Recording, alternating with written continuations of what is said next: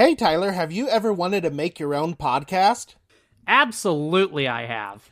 Well, if you want to make your podcast, you should go to Anchor. It's the easiest way to make a podcast. Here's why. For one, it's free to use, no monthly fees. There's creation tools that allow you to record and edit your podcast right from your phone or computer, so you don't need any of that special equipment. Anchor will distribute your podcast for you so it can be heard on Spotify, Apple Podcasts, and many more. You can make money from your podcast with no minimum listenership, and it's everything you need to make a podcast in one place. If Jeff and I can make a podcast using Anchor, literally anybody can. So, download the free Anchor app or go to anchor.fm to get started.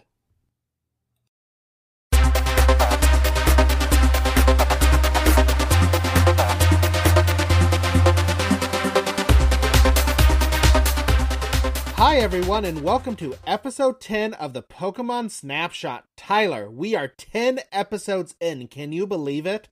It is a fantastic milestone. I cannot believe we've lasted this long. I know. It's crazy. I'm so grateful for our listeners, and if you want to get in contact with us, make sure that you tweet us at Pokemon Snapshot or email us at thepokemonsnapshot@gmail.com or leave us a review on Apple Podcasts. In fact, we had someone contact us last week, Tyler.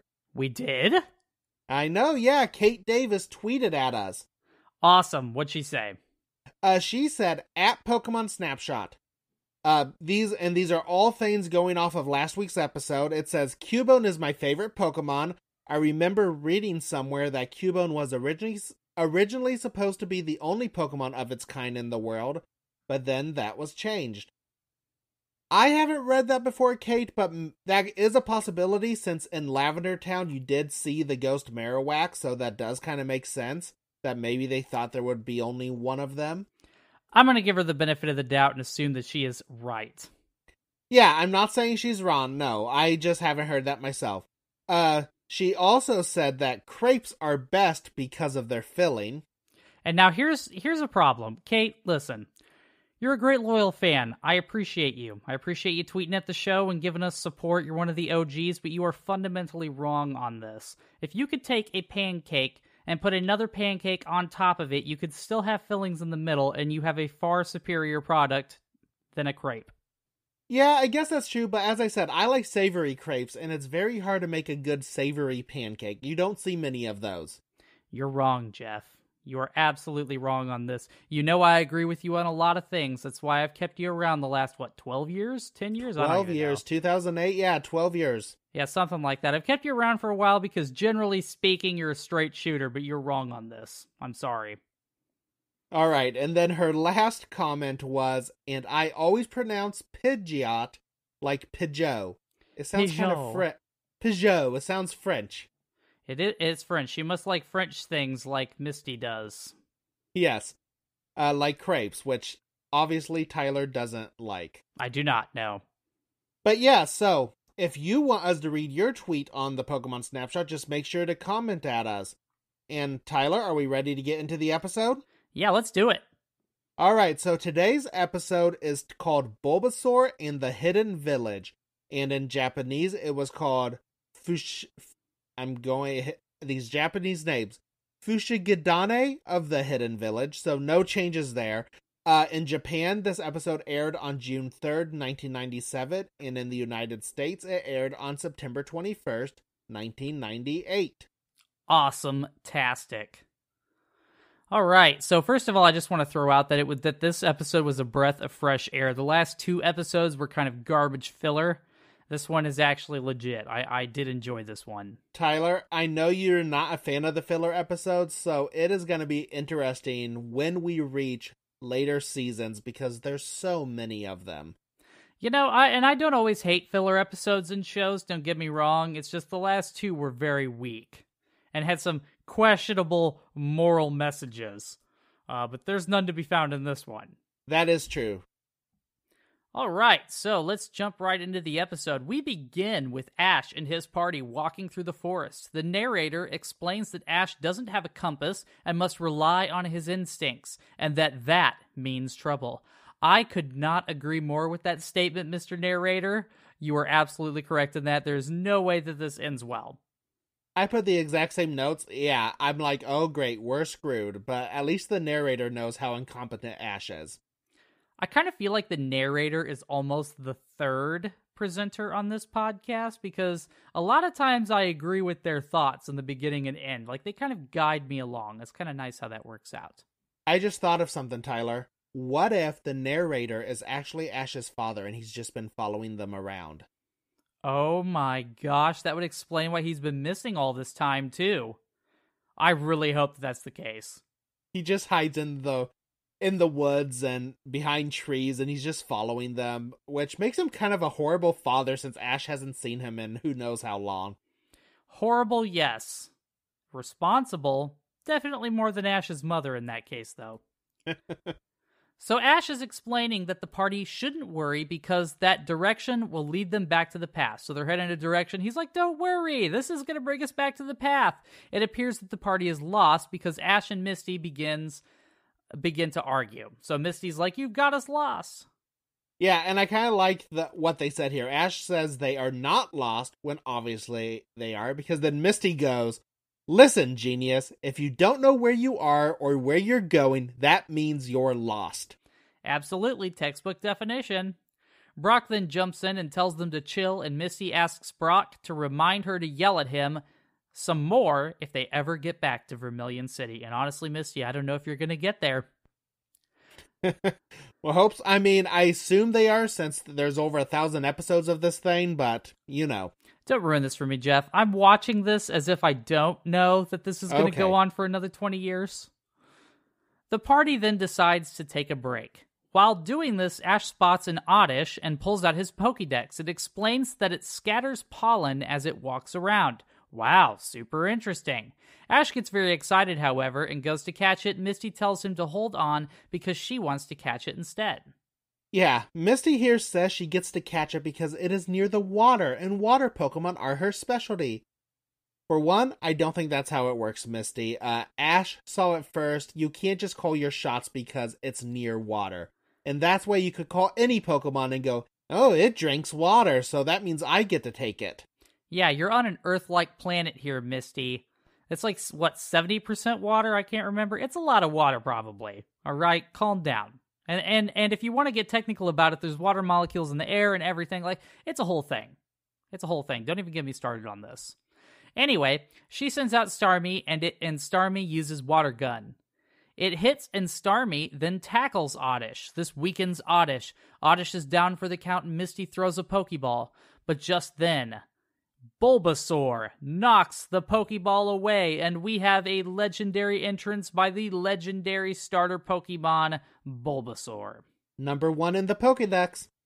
It's truly amazing. I'm very excited to see Bulbasaur show up. It's like seeing an old friend in a way.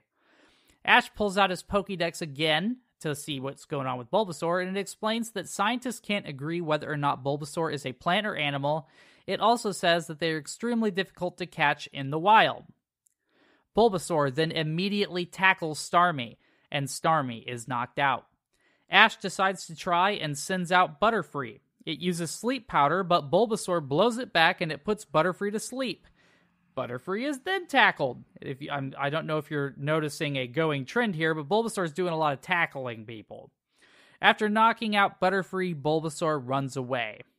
Ash is upset and yells that this isn't fair and that he wants it. Ash is so whiny sometimes, and this is one of those times. Like, he must have been really spoiled as a kid, because anytime something doesn't go Ash's way, he literally throws a little tantrum like this. I'm just throwing that out there. Yeah, I'm putting it down as the only child syndrome. He obviously got to do whatever he wanted. His mom didn't even care to wake him up for the most important day of his life, so... I mean, Tyler, you were a former teacher. I'm a former teacher. We've all had those kids where... You know, you talk to like, man, your kid was really off today. What happened? You go, oh, he was up till 3 a.m. playing video games like it's nothing. Like, yep. Ash is one of those kids. Funny enough, I was going to make a comment very similar to that. You and I have both seen this a million times. There is no way this mother is very involved in what's going on in Ash's life because of the way he turned out. Yeah. The party then begins to walk in the direction Bulbasaur ran. They are crossing a wooden bridge that is crossing over a ravine. You know, think Indiana Jones, where they're crossing, I think it was the second one, where they're crossing the giant bridge. And you just know, anytime you see a bridge like this show up, like one of those rope wood bridges that are hanging over a ravine, you know it's not going to hold. So that makes me think we had one of those near my hometown. Like, it went, like, there's a sign for it, and it's like a, historical monument, and it's called the swinging bridge, because that's what it does. And my dad would terrify me, because, like, because anytime someone comes to visit, let's go to the swinging bridge, and then you step onto the swinging bridge, and what does my dad do? Shake it back and forth. Oh my gosh, so that reminds me, and I know this is a tangent, so I'll make it quick, but here in Omaha, Nebraska, we have the Henry Dorley Zoo, which is often voted one of the greatest zoos in the world, and we actually have an indoor rainforest biome that has a rope wooden bridge, and that was like my childhood goal, was to bring this thing down. I'd run ahead of my parents so they couldn't stop me, and I would like put both hands on one end of the rope and my feet up on the other, and I would shake as hard as I could trying to bring this bridge down. Natural selection could have got me. I have no idea what would have happened to me if that bridge would have actually broke and my plan succeeded, but I probably wouldn't be here recording this podcast with you. And here, folks, is why Tyler and I are such great friends. Like, brought us together. He's the one who's going to shake the bridge, and I'm the one who's going to hold on for dear life, yelling at him for shaking it. Exactly. That's a great analogy, Jeff. So, predictably, Ash and the party are crossing the bridge, and predictably, the bridge begins to rock and then breaks. Ash and everyone are hanging on for dear life. Brock actually falls into the flowing river below. Misty is hanging on to Ash, and she tells him that he has to pull her up. Ash says he can't, but musters up the strength needed, and he actually succeeds, pulling Misty and himself up off of the bridge and onto the other side of the ravine. And I just want to take a moment to point out that I would have been screwed in this situation. There's no way I could do a single pull-up, even with my own body weight. Like, I haven't tried to do a pull-up probably since high school during those, like, presidential fitness tests. Couldn't do one then, probably can't do one now. And with Misty hanging on to me, I'd have to kick her off, Jeff. Just throwing that out there. Yeah, you mentioned the presidential fitness test, and I remember the pull-ups, and yeah, I can't do a pull-up now. Never could do it. I remember my gym teacher just sitting there with this clipboard, and there'd just be a whole row of us who couldn't do it, and we just, like, hang there, and he'd write one half down. Like, he'd give us credit for half a pull-up. Wow, your PE teacher was way nicer than mine. They did not give me credit for nothing. And I just want to point out that this is definitely a symptom of my fear of exercise machines and activities. Yeah, and actually this part was a little bit different in Japanese. So in the English version, Misty is encouraging Ash to hang on, but in the Japanese original, Ash tells Misty she is too heavy, and then Misty yells at him for implying that she is fat and that she does not weigh that much. Oh my gosh, why did they not keep that in there? Well, and it's funny because I knew this going into the episode, and when it pans out, you see kind of the anime yelling symbols coming out of her mouth, and it makes more sense why they use those symbols there instead of, because those are kind of for when you're mad, not when you're encouraging someone. That's very true. She's very lucky that it was not me in this situation. I'd be kicking her off. I'd be shaking my leg like, "Be free, Misty, fly like the wind. I'm sure you'll be okay. This is a children's anime. You won't die." You need to search for Brock. I know, right? Speaking of which, like I said, Ash is able to pull Misty up. They get to the other side of the river, and Misty says that they have to go looking for Brock, even though they're out of breath and exhausted. So they take off running down the ravine above the river. As they are running down this area, Misty actually falls into a pit, and it appears to be a trap. Ash asks how she got down there, and she says, "I fell, you idiot." Ask a stupid question and you get a stupid answer. Absolutely. Like, how else do you get to the bottom of a hole? It's not... I can't even get into that. So Ash says the whole thing seems pretty strange and helps her out. No dirt, Ash. They continue on their way, but are hit by another trap. This time they are caught in a net that caught them up in a tree. So it's like one of those like classic nets that they have on the ground, and then when you step over it, it like shoots up into the tree and it like hangs you from the tree. That's what we've got. So Ash and Misty and Pikachu are now trapped and this tree. They appear to be stuck, and just then a Bulbasaur shows up. He stares at them and begins to walk away. So he just kind of looks at them and is like, nah, I'm out of here. Ash tries to call it back, but it will not come. Yeah, and this part, again, was another section where it was different in Japanese, because as Ash is trying to escape the net, he starts shaking it, and I love this. Misty tells him to stop shaking it because it's leading him to touch her in inappropriate places. Oh. Yeah, you can see why this was cut out. It's just... I'm making a grossed out face in the Zoom call right now with Jeff. Like, holy cow. Yeah, the Japanese just let so much by than what the United States would let by. Yikes. Yeah, I definitely think that the US version was better in this case. That's a bit creepy. Yeah. So at this moment, we flash to Team Rocket. And Team Rocket is on a cliff overlooking the forest. They mention that they are there looking for a hidden village, and they hope the rumors of its existence are true. And we flash away again. Again, this is one of those flashy episodes. They've got a lot of locations going on. We flash back to the trap where Ash and Misty are pondering what happened to Brock. Ash believes he's been captured by pirates because Ash is honestly not a very smart person. So he literally believes that Brock has been captured by pirates at this point. His exact words are, maybe the river carried him far away, all the way to the ocean. Then some pirates spotted him and brought him aboard their ship, and one of the pirates had a wooden leg. But in the Japanese version, all he says is that he was picked up by an ugly old hag washing clothes in the river. And what was that ugly old hag gonna do to Brock in the Japanese dub? It didn't say. I think we can all imagine. Probably involves eating him. Probably. I mean, isn't that what most old hags do out in the woods? I mean, I've never ran into an old hag in the woods, but I can imagine that'd be my number one fear if I did. Fortunately, Brock then shows up. So he shows up and he cuts them down. Literally, he cuts the trap and they hit the ground really hard. Like, he doesn't brace them or anything. He's just like, clip, trap broke. Brock is again showing his lack of caring whether or not the people around him get hurt. I'm just throwing that out there. Yeah, he doesn't even give them a warning. He's like, okay, boom, you're down, fall to the ground. It's interesting because his character is always the motherly type, so, like, but then he has these moments where not a care in the world. Yeah, I know. Like, he's a really hard guy to read. Like, he's all, like, motherly and caring, and he wants to do right by everything, and then just out of nowhere, he's like, I'm gonna grotesquely injure my friends. You do you, Brock. You do you.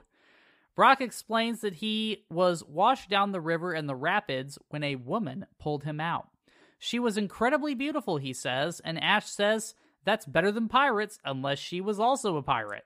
I guess that's a true statement. I mean, pirates were not good people. That's a whole nother thing that I could go on a tangent about. They've been glamorized in books and movies and things like that. Pirates were not good people.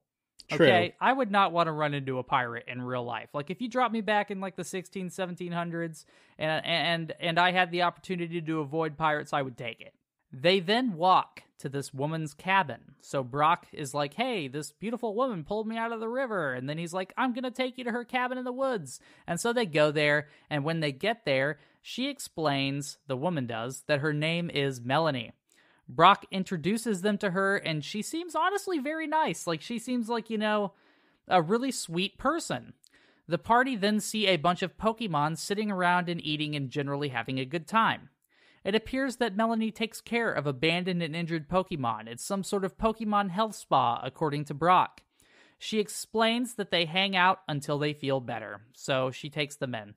Brock also explains that she collects plants and knows which ones to use in order to make Pokemon feel better. Ash then, of course, makes a comment that they both like taking care of Pokemon, and Misty decides to jump in and comments that Brock may love her in a joking way. Brock, of course, gets embarrassed and begins to blush.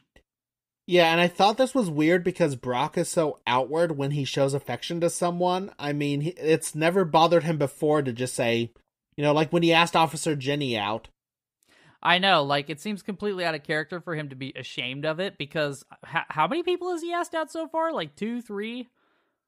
Yeah, It's been a few. it's been at least Officer Jenny, then the girl, Gazelle from last episode, and I'm sure if he was with them, he would have asked out Misty's sisters. Yeah, absolutely. So why he's getting all embarrassed about this particular situation, I am not sure.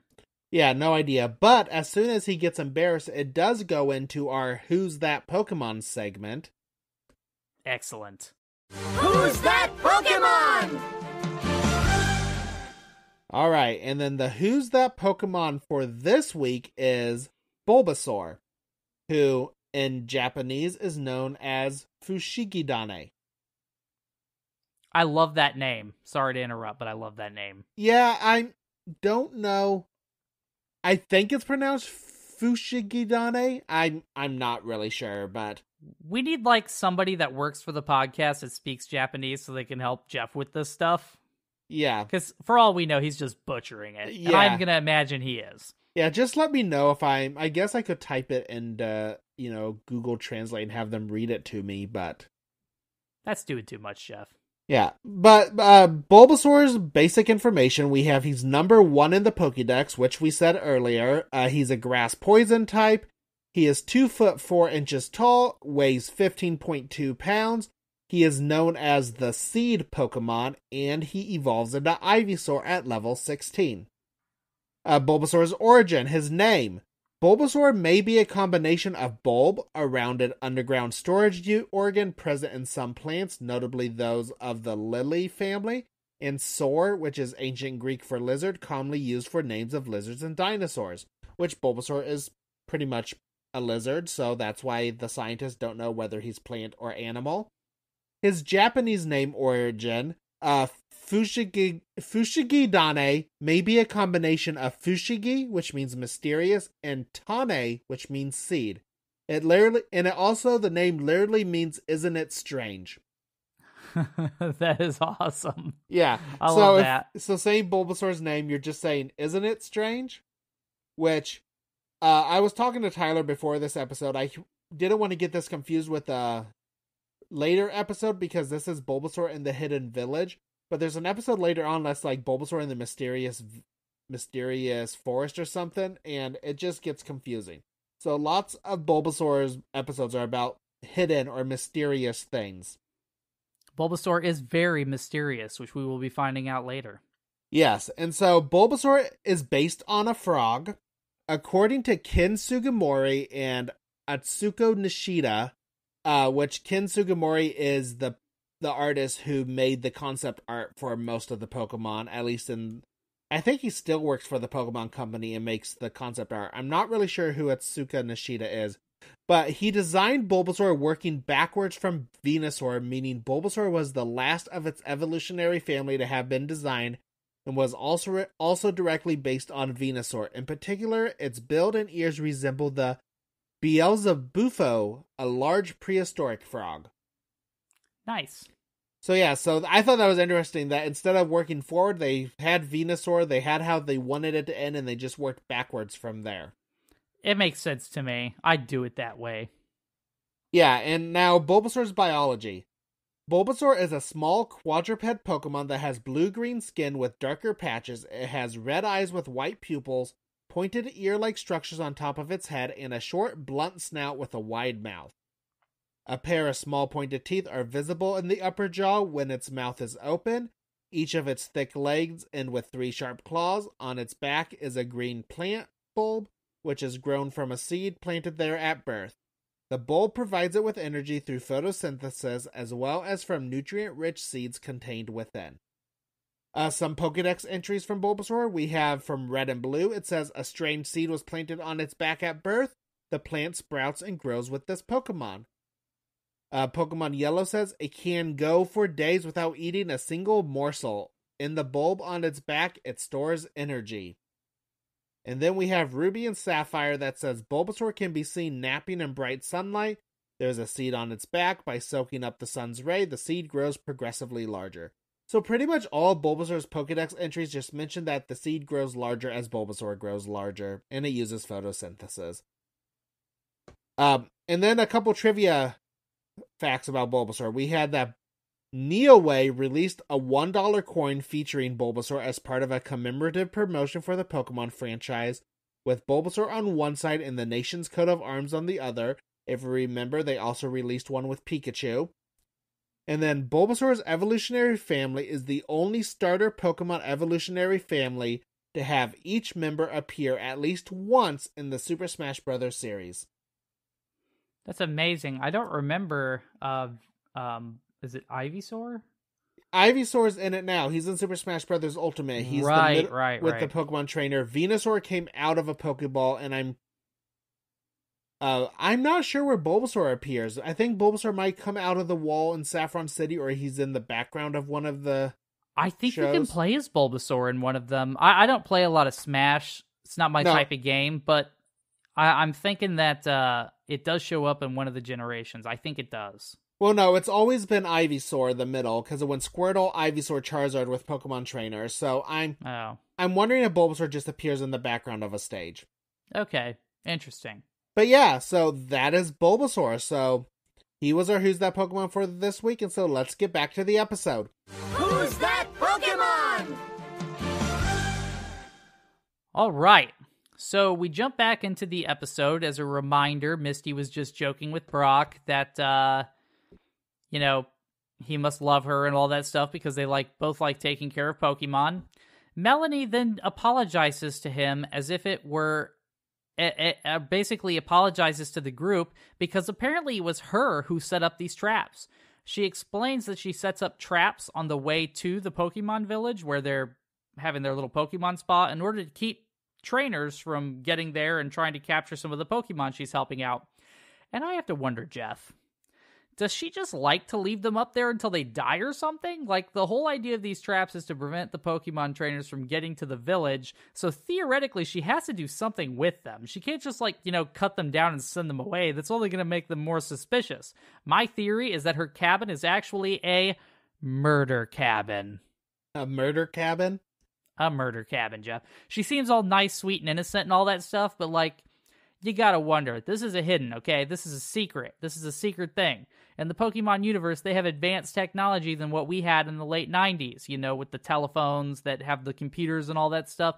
You gotta think if somebody had found this thing before, people would know about it. They'd be able to look it up. The internet did exist at this time, but they don't, which leads me to believe that every Pokemon trainer that has been down that trail heading towards the village has suddenly and inexplicably disappeared. Maybe that's why Ash's father never returned. That is deep. I love that theory. I'm going to go with that theory. That's better than the Ash's dad stalking them from a distance thing. You don't like him as the narrator? I mean, I did, but I like this better. I think that maybe once they die, she just throws them into the river. I mean, it's always the friendly ones that end up with the horror stories. Absolutely. This is turning in. I was kind of wondering as I was watching the episode and she said that because it triggered my thoughts. I'm like, so what does she do with them after she catches them in the traps? I'm thinking it's going to turn into Stephen King's Misery or something where she locks them up, and I don't know. Bad things are definitely not happening here, all right? And they never really do explain it, but I'm going to stand by that. There's definitely some murdering going on here. We don't know what that Pokemon food she was feeding them's made of. Oh man, this is getting real dark. We're just going deeper and deeper. Like a Sweeney Todd situation with Mrs. Lovett, the hair. There you go. I like that. I'm Melanie's adding that to my pies. theory. Melanie's meat pies. You've seen Sweeney Todd, right? A long time ago, yeah. Okay, so you know what I'm talking about. Yes, yeah. Okay. But I think we're going on a huge tangent here. Let us know if you think Melanie is running a murder cabin. Yeah, exactly. I'd love to get some other people's theories on this, because she's definitely doing something with them. Melanie then explains that she must protect the injured Pokemon. Apparently the bridge was also a trap. Okay, I'm going to have to go into dad mode again, but but now that we've talked about her running a murder spree thing, it makes sense, because I put this as very unsafe. I understand the pits, I understand the nets, flinging them into the air, but just completely collapsing a bridge that someone's trying to cross. I mean, if someone survived that, they could just sue her. She would have no argument in court. Just because someone is passing through does not mean they're going to hurt the Pokemon. So she could be, hurting just normal, everyday people. I mean, she almost did with Ash, Misty, and Brock coming through. Brock could have died falling. Yeah, because they weren't looking for this mysterious hidden village. They never made any mention of that. They were just lost and on the way to Vermilion City. Yeah, and if there's a bridge, obviously that might mean, I'm getting close to a path. Yeah, exactly. So, right after she explains that the bridge was a trap, we cut to Team Rocket shimmying across the broken bridge, and James says he wonders how they will carry all of the Pokemon that they're going to find on the other side. Meowth says they will cross that bridge when they come to it. Ha. Just then, the bridge breaks, and they hit the cliff on the other side. They then fall into the river. We flash back to the cabin, where Brock explains that he promised Melanie they wouldn't try to catch any Pokemon. Misty teases Brock, saying that he must have promised with a kiss, and Brock immediately hits her on top of the head with his fist twice. It's nice seeing someone being violent towards Misty for once. I know, Misty's always like throwing hits and everything, and it is kind of a breath of fresh air seeing someone like lash back. And actually, there's something I wanted to talk about here. So, we've talked in previous episodes, they've cut out those parts where Misty's hit them. And you feel like this would be a part they would cut out, because this isn't just violence, it's violence towards women. Yeah, I know, right? Like, they've cut out all the scenes where Misty's, like, swinging on people, and then they just leave this one in. Maybe they just thought she deserved it. I mean, fair. Ash then says that he will listen to what Brock said, and he will not try to catch any Pokemon. And then wonders if traps will really be good enough to keep robbers away, since you'd have to be pretty stupid to fall into one of those holes. He actually says that. We then flash to Team Rocket, as they do in fact fall into a hole. Jessie explains that this is the third hole that they have fallen into. They then keep walking and get caught up in a net trap. So Team Rocket's not doing good on their way to this hidden village. No, but did you notice that James was like, oh man, this is a really good, why don't ours ever work? Well, and then he kind of explains why theirs never work and that one did. Yeah, I know, right? He's like, it's actually very well hidden. And Jesse did not seem to like that explanation. No. But he's right. So we then flash back to the cabin, also known as the murder cabin, and Brock is helping take care of a Staryu. We see Misty then apologizing to Oddish, the Oddish from before that she attempted to capture, and explains that she is sorry it was abandoned. Apparently this Oddish was abandoned. That's sad. She offers for them to be friends as a single tear rolls down her cheek.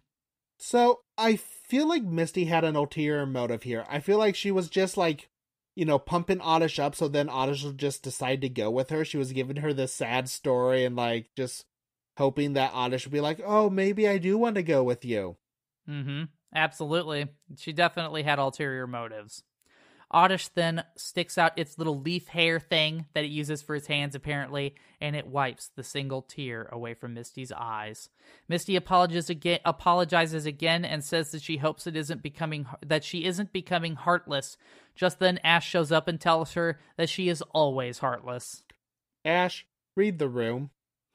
Ash can't read rooms, okay? He's never read the room before. I did not anticipate he would read the room now. He basically barges into this an emotional scene, ulterior motives, aside, and completely ruins the moment. Bulbasaur then comes rushing in and actually tackles Misty. Ash tells Bulbasaur that it is rude to tackle people. Ash then tells Bulbasaur it is just mad that Ash was going to beat it. Misty agrees, which I did not expect, and Ash then challenges the Bulbasaur to a battle. Wow, Ash, you literally just said 5 minutes ago in episode time that you were not going to attempt to battle or capture anything, but I guess he kind of changed his mind on that.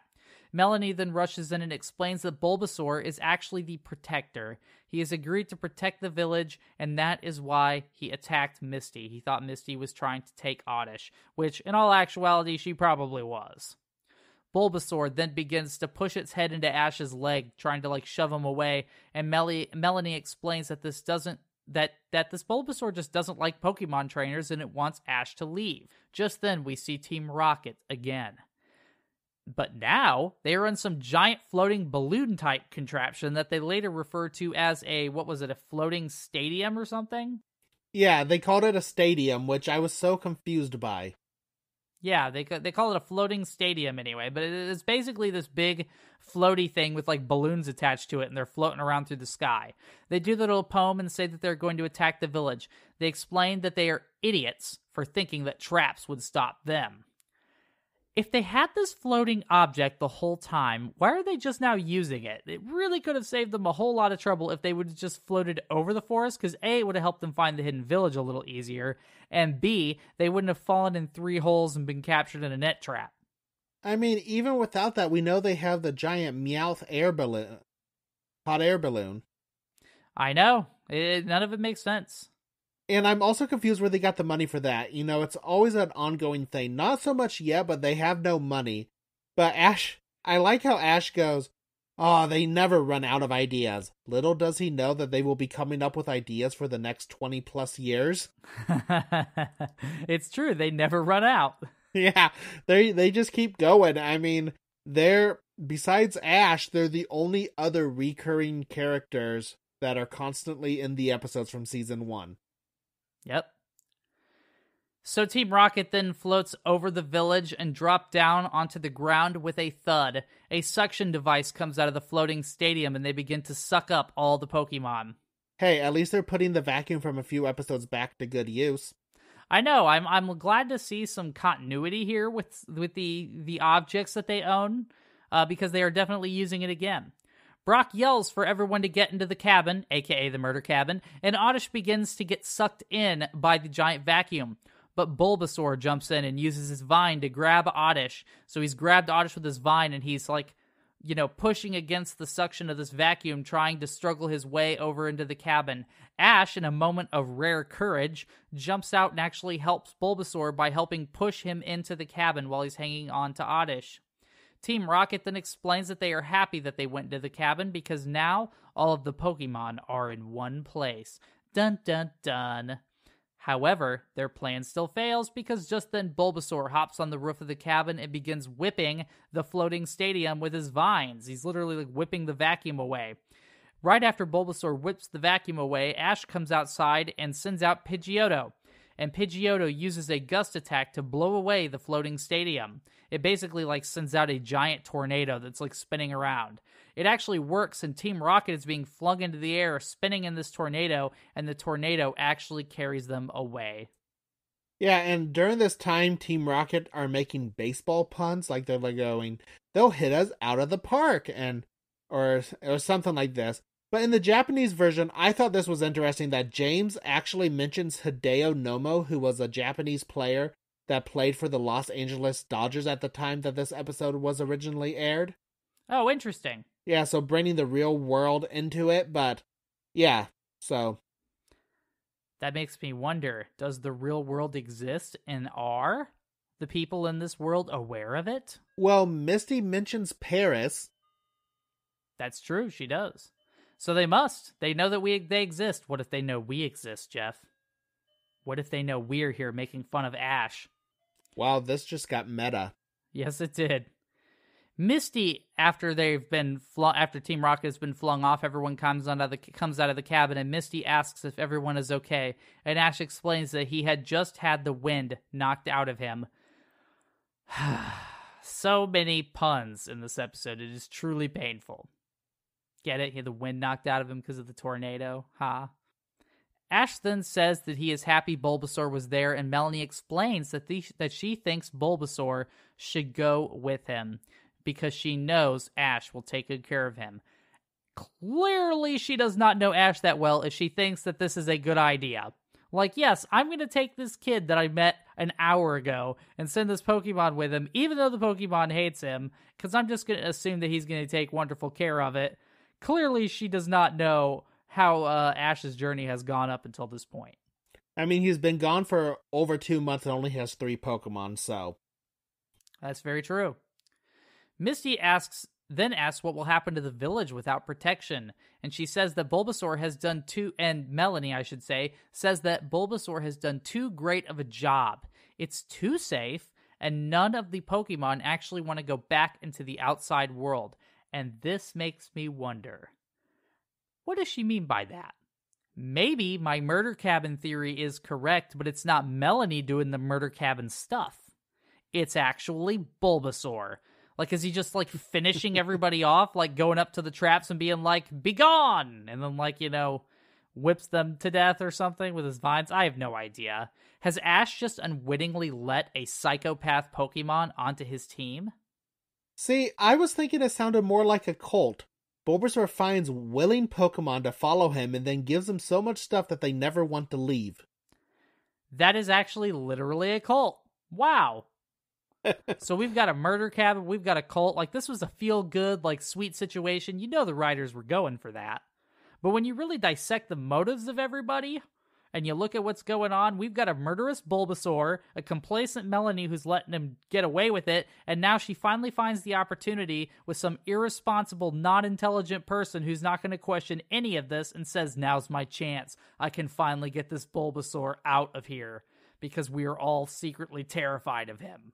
She then explains that Pokemon belong in the wild or with trainers. Which, again, might go with our cult or murder theory, because if that's the case, why doesn't she just catch them? That's very true. But Bulbasaur has to bring them in. Man, I don't know about this Bulbasaur. There's something going on here.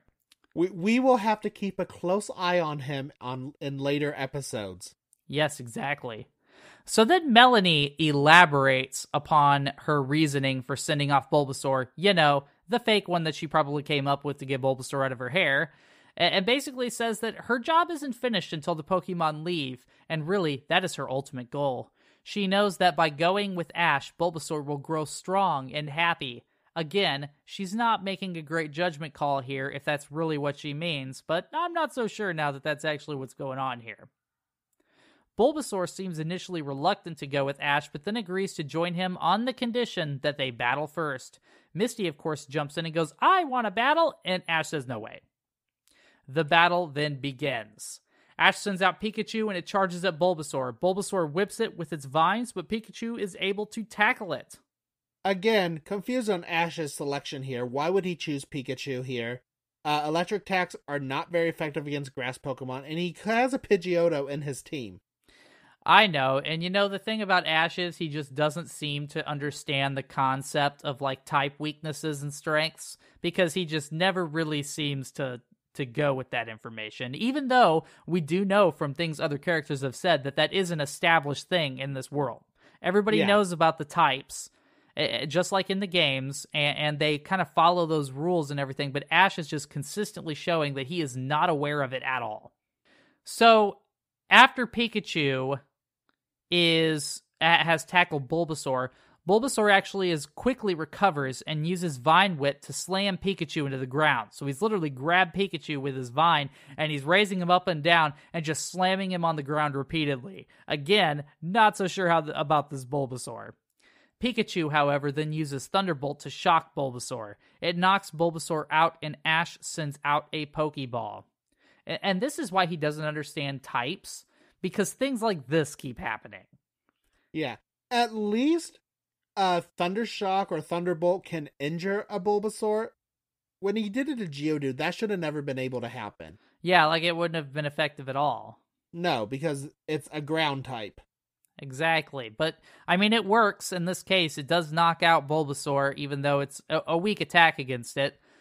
And, of course, after Ash sends out the Pokeball, the intense wibble wobble begins. And, the Pokeball's shaking. Everyone's standing there like, oh my gosh, is it going to actually capture Bulbasaur? Even though we've already established that Bulbasaur is going with Ash anyway. And fortunately, it clicks. That satisfying click, and Ash has caught Bulbasaur. The party then bids Melanie farewell, and Brock offers to stay and help her out. She, of course, rejects Brock's offer without realizing what he was implying. She doesn't want him to give up his grand adventures, she says, and the party begins to walk away. Brock looks back longingly, having just been rejected, and is blushing. And at this point, Misty begins to tease Brock again. I'm unsure if I think Melanie knew what Brock was trying to do, but at least this time she turned him down nicely, unlike Officer Jenny, who said, oh, it'll be way past your bedtime. That's very true. She let him down. She let him down maturely. But also, like, Brock's a child. Officer Ginny's an adult. I mean, Melanie looks kind of like a child, too. Yeah, I don't know. I kind of got the impression she was more adult-ish. She is taller than them, I believe, in the episode and all that. So, I don't know. I'd have to kind of look into that and see what's going on with that. But either way, it was a nice change of pace for Brock. He needed that nice, he needed that nice letdown as opposed to the just soul-crushing letdowns he's been getting before. Yeah. The narrator then chimes in again and explains that the party is off to Vermilion City and that he hopes the party doesn't take any more shortcuts or they may never actually get there. I actually agree with this. And to be continued comes across the screen, and that's our episode. Yeah, and as you mentioned before, this episode was so much better than the last two. I felt like we had a nice, good story going, a kind of underlying story of whether or not Bulbasaur and Melanie were running a murder cabin. Yeah, absolutely. And I don't know if, now that I thought about it, and as we were going along and I realized Bulbasaur and all the things that he was doing, I'm kind of starting to think that Melanie was almost like a type of, she was like, not necessarily complacent, like almost like a hostage type of thing. Like, Bulbasaur just rolled into shop as like, these are the rules now. And she's like, okay, just let me take care of the Pokemon, please. And then as soon as she had a chance to get rid of him, she took it. That there makes perfect sense, just trying to get rid of him. Yeah. So maybe she actually doesn't think Ash is competent enough, and maybe she's just hoping maybe Ash will leave him off and that Bulbasaur is just going to die somewhere. That, honestly, that's probably the best thing. Like, as they walk away, she probably goes and, like, back into her murder cabin and sits down and just, like, kind of stares out the window. Is like, God, I hope I never see that Bulbasaur ever again in my life. He's a goner now. I sent him with Ash. Then she opens up the back door and starts cleaning all the blood everywhere. Oh, man. But yes, we both really enjoyed this episode, way more than the other. And if you wanted to tell us what you thought of the episode, you can tweet us at Pokemon Snapshot or send an email at thepokemonsnapshot@gmail.com. And please let us know what you think. We would love to hear some reviews on Apple Podcasts. If you leave us a review, we may read it on the show. And tune in next week. We will be watching episode 11, Charmander, the Stray Pokemon. This is going to be the best episode ever.